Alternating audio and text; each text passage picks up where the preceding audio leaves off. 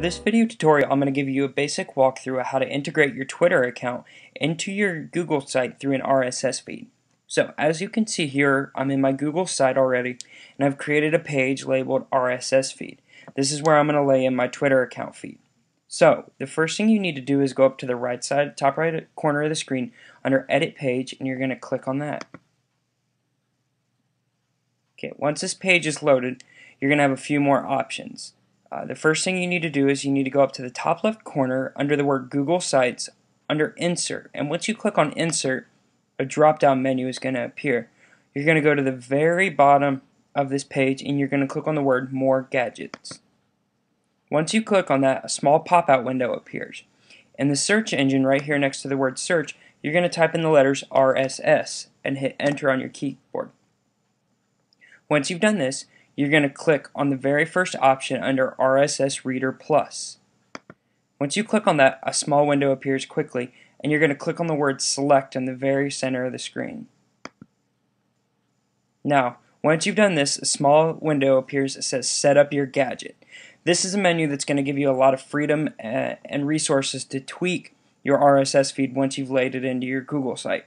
However, the first thing we need to do is under the word RSS feed, all the way to the very far right, there's going to be a URL already typed in that says Google Blog. You can go ahead and double click on that, and you can just delete everything that's in that. Now, once you've deleted that, you need to go ahead and go to your Twitter account page, which I have already opened up. You're going to go to that, and here's mine here. As you can see, I have quite a few tweets already on here. On the very far right side of the screen, under RSS feed of, and whatever your Twitter account name is, it'll say RSS feed of Cody House's tweets. You're going to click on that. There's a little orange RSS feed logo there on the right. Now, this is what your screen should look like. Again, mine has more tweets than yours probably has already. So don't worry about that. That's not what we're concerned about right now. And across the top of the screen, on the URL, you need to copy and paste that. So you can highlight it, and you can either right-click, go down to Copy. You can highlight it, go to Edit, Copy, and then after you've copied that URL, you're going to go back to your RSS feed page on your Google site.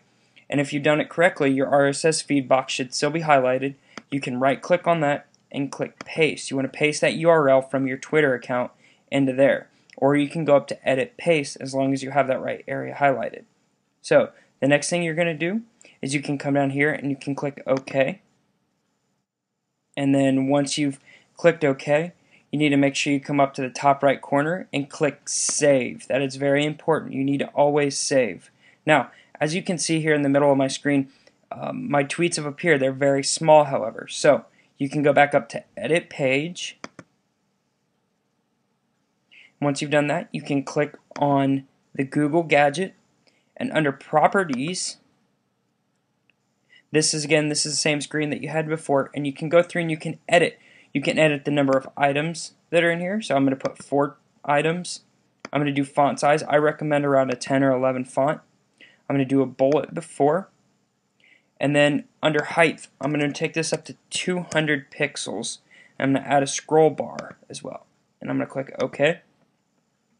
And then again, I'm going to click on Save up here. And there you go. You can see the tweets from my Twitter account now logged through a Google site.